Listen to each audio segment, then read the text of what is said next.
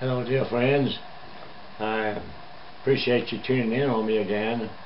I want to speak to you about about a 10-minute message on the fact that we need to know why we are here anyway. Why are we here in this life?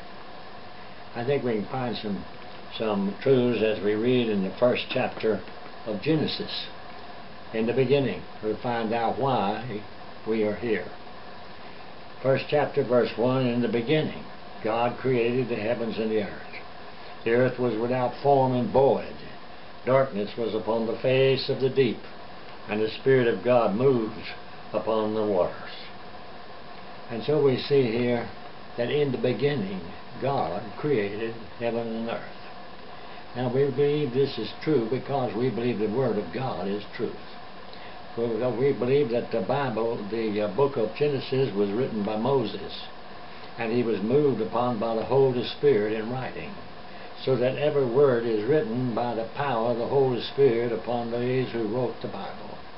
And therefore it is the Word of God, and it is without error. There's no mistake in the Word of God. And so we find it in the beginning.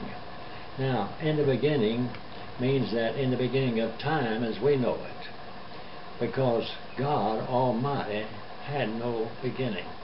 This is something that we find very difficult to understand, but we're thinking about and talking about a God that's eternal. Oh, an awesome, mighty, omnipotent God. The Bible says that God had no beginning of years, nor shall he have any ending of life.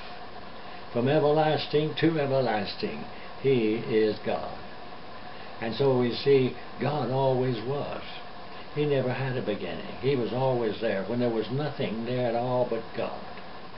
And God saw that he in his desire, he intended to do that which was pleasant for man and pleasant for him. God is love, and love wants somebody to love, and love desires to be loved.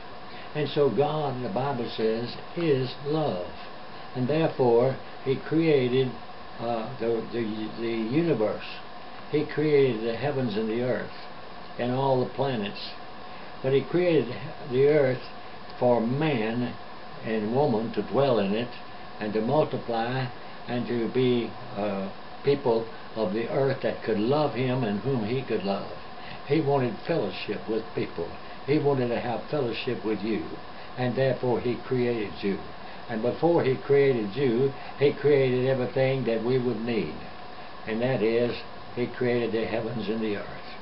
In the beginning, God created the heavens and the earth, and then the Holy Spirit moved upon the face of the waters. And so the Holy Spirit had a part in creation.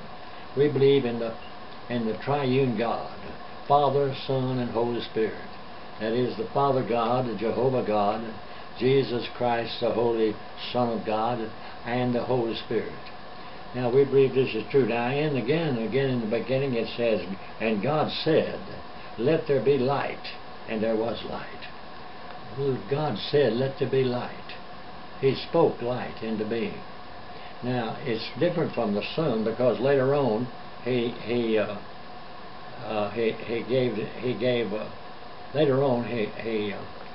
created the sun for day and the moon by night. And so we see over in the book of Revelation, in the 21st chapter, it says, and speaking of heaven, the New Jerusalem, the city had no need of the light of the temple, because the Lord God is the temple of it. And the city had no need of the sun or the moon to shine upon it, for the glory of God does shine on it, and the Lamb and the Lamb of God, which is Jesus Christ, the Lamb of God is the light thereof. And so here's a light. Here's a light that just comes from God Almighty. And he spoke and said, let there be light, and there was light. And so we can see then that it was created this way. Now, how did Jesus Christ fit into creation? We find over in the book of John, in the first chapter of John, these words, In the beginning, there it is again, in the beginning. In the beginning, the Word was with God, and the Word was God. And all things were made by Him, and there was not anything made that was not made by Him.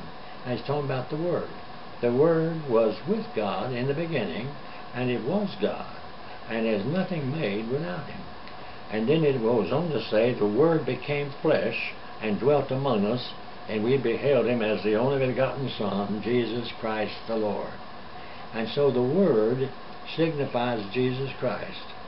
And so Jesus Christ is divine. God said, let there be light, and there was light. He said, let there be land and sea, and there was land and sea. He said, let there be a sun, and there was the sun. He spoke everything into being.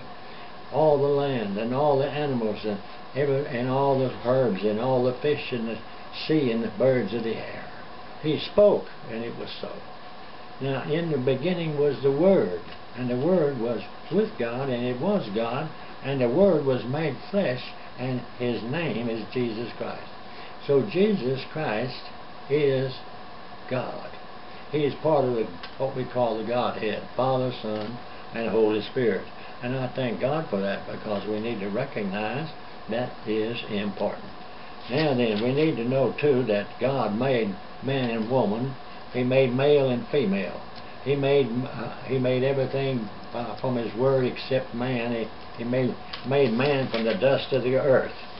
And man became a living soul. And so it was that we find how He made man. And then He took from man's side while he slept, He took his rib and He made a woman. And then He said to them, you shall go forth. And all this I've made is for you.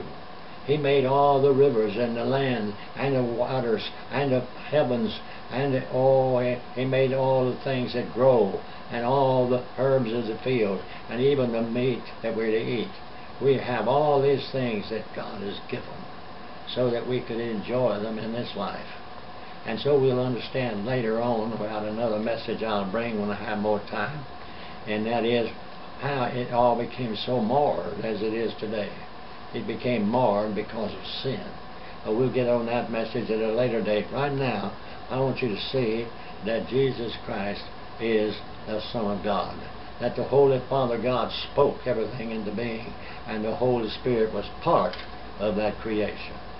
Praise the Lord. What a creator.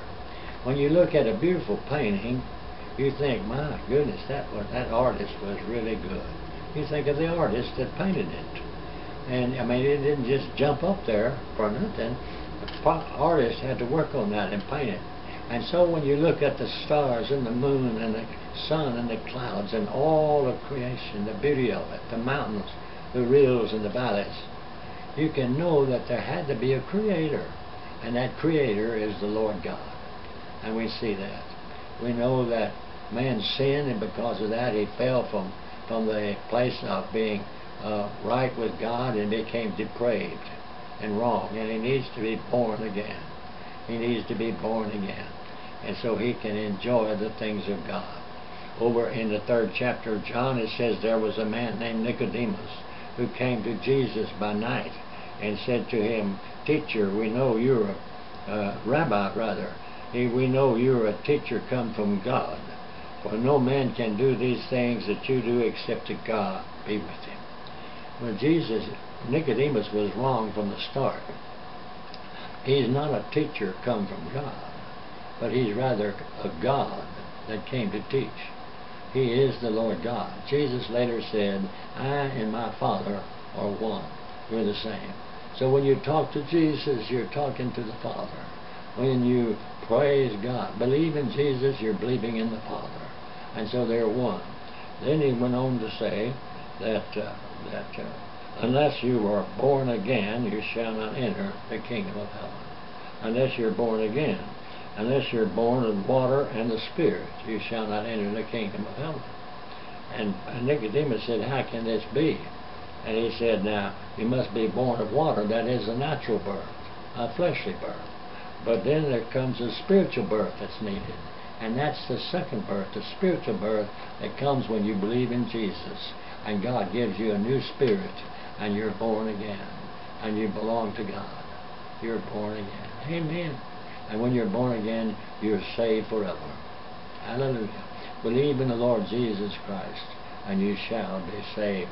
You're saved from a devil's hell. Saved to walk with the God forever. You'll still make mistakes, but you'll be forgiven because they're already paid for. And you'll be on your way to heaven, and you'll have a new nature, a new desire in your heart. You'll begin to want to do the right thing. You want to read the Bible and try to live by it. You want to love people instead of hate them.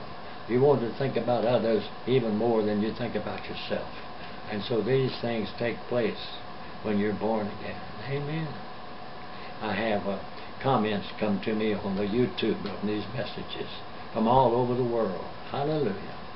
I got one the other day, and it said, "Dear Brother Humphreys," it said, I heard and been listening to your messages for a long while. It happened to be a lady, and she said back in 2016, this is 2018, so it's been 2 years ago.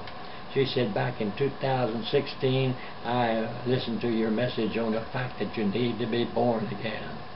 She said, "I want you to know I've accepted Christ. I'm born again, and I've been rejoicing in the Lord ever since." Amen. Wonderful.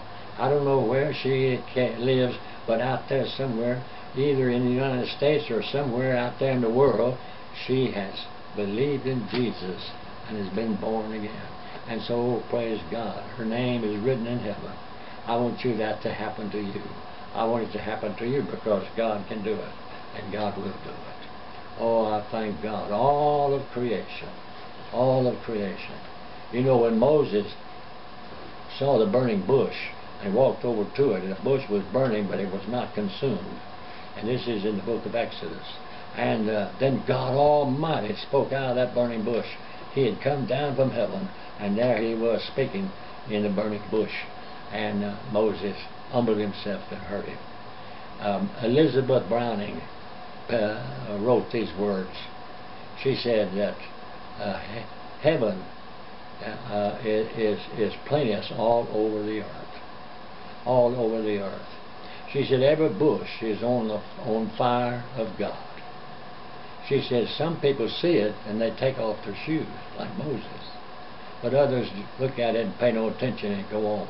I want you to take off your shoes. That is, I want you to believe this is the Bible, the book of God, the Word of God. And I want you to believe that He who created the heavens made you. And He who made you loves you.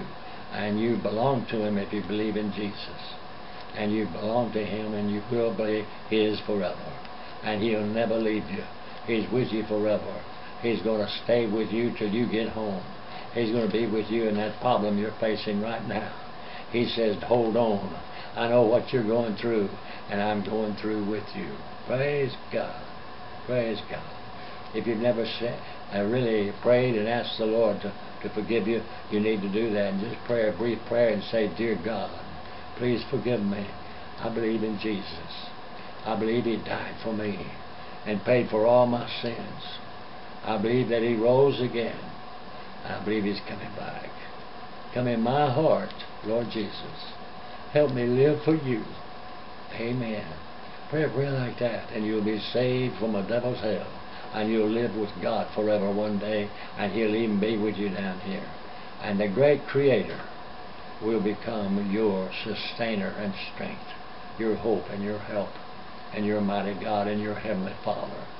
Oh, He'll become your blessed Lord and Savior, Jesus Christ the Lord. And so trust Him. What a great God, what a great God. Created it all, created it all. And praise God. With Him, you're going to go through. You're going to keep going. You're going to be able to look up and say, by the grace of God, we are going to make it.